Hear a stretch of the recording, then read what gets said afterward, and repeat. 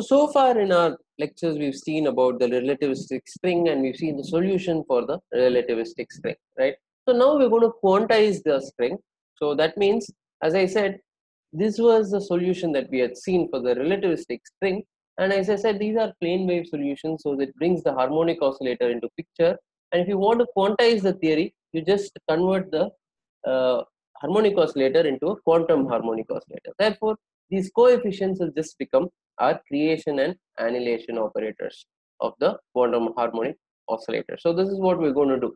So this is going to be the alpha n is going to be your annihilation operator and alpha minus n is going to be your creation operator. So I is your transverse coordinate. So here you can see the coefficients are replaced by these operators and now our string is quantized, right? So this is the dagger symbol that you normally see with your creation operator. It's the Hermitian conjugate. So you get your creation operator. Okay. So this is just quantizing the string. So you just quantize the string, and this is normally called the oscillator, quantum oscillator mode expansion of the string. Okay, so this n refers to the mode, right? So the sum over n refers to the mode, or when we're talking about the oscillator, we generally talk about the frequency, and now we are talking about the, it's same as saying the mode, different modes of vibration. Okay, so here each corresponds to one particular eigenvalue. Okay, so now let us we had earlier in our, when we were calculating, we were talking about the transverse Virasoro mode, right? So the transverse Virasoro mode, and then we had computed the mass square. Now when these were computed in terms of these coefficients. Now that our coefficients have become operators, now these are also the transverse Virasoro mode, and the mass square is now going to be the operator. It's going to become a operator.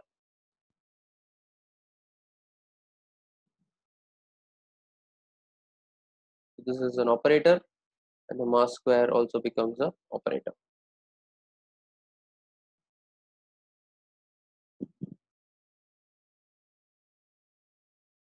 Right.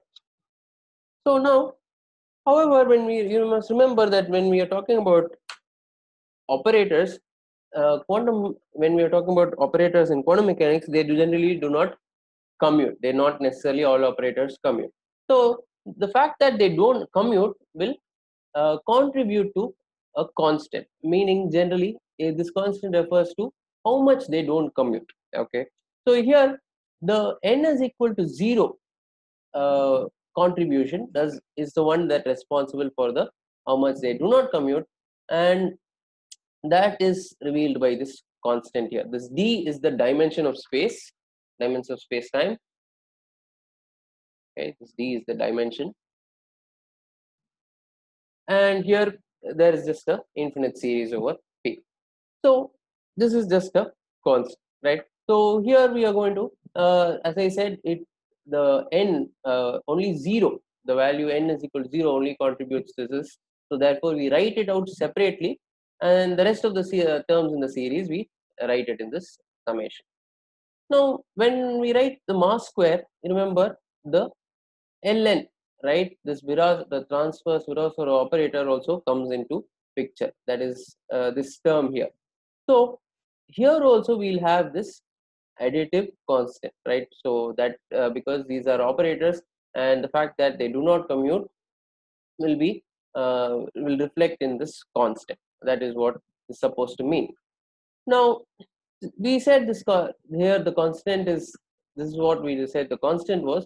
So is a, the constant here in mass square operator, also equal to the same constant that we were talking about here.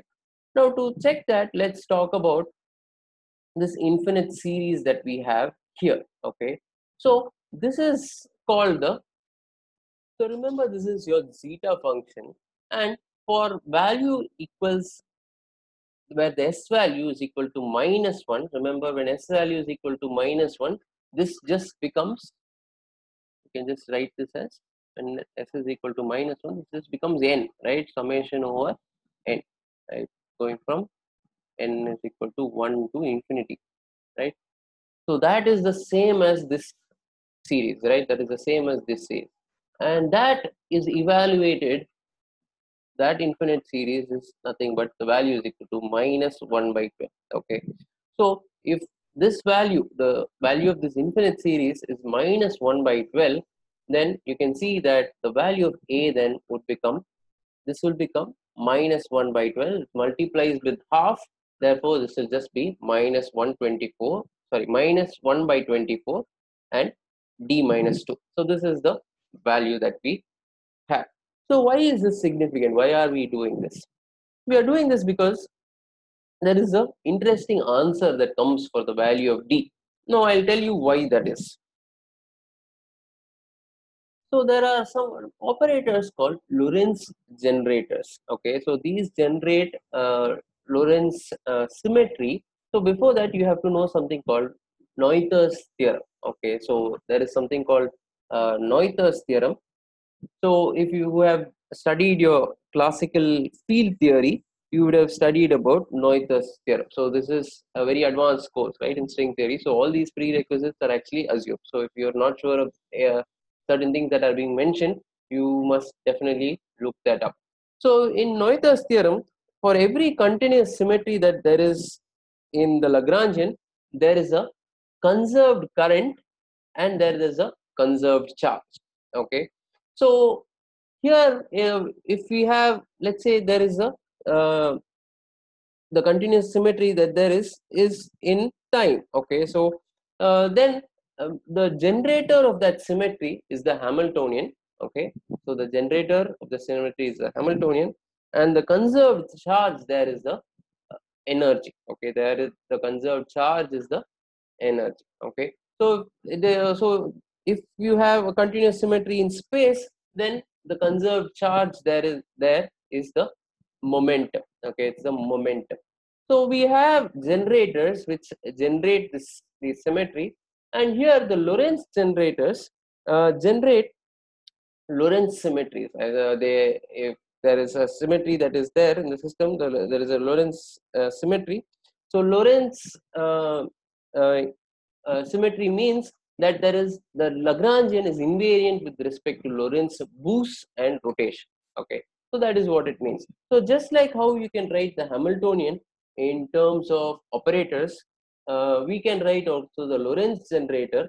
Okay, we can write just like I said, the Hamiltonian is the generator of time translations. Okay, so it's a generator of time translations. So if there is invariance in time, then you have a symmetry in the system, and then the conserved charge there is energy.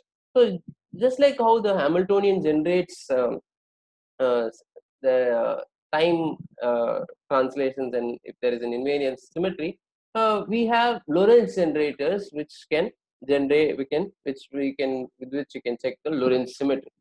So the Lorentz generators can be written in terms of the operators that we were talking about. And just like we say, like I said, the Hamiltonian can be written in terms of operators. So you know that the Hamiltonian can be written in terms of operators. You've seen that. So the for Lorentz symmetry to exist in the theory, the Lorentz operators must commute. So here you can see that this is the commutator bracket, and this is with respect to one coordinate, transverse coordinate I, and there's another transverse coordinate j.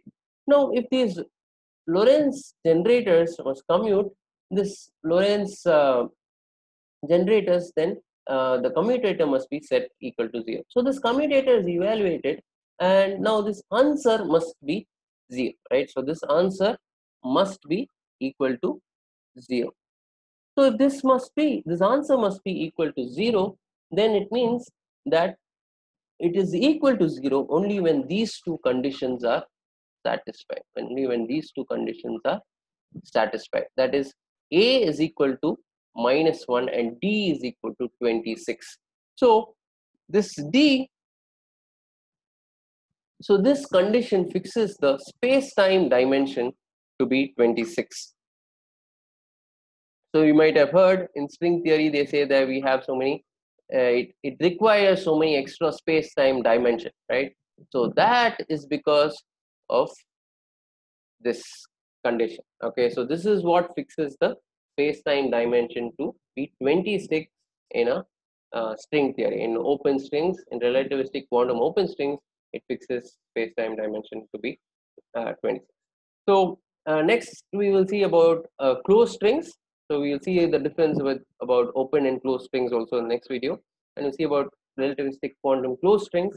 And uh, yeah, so that would be our next video. Our next video would be about. So if you like our stuff, do subscribe to our channel and also let your friends know.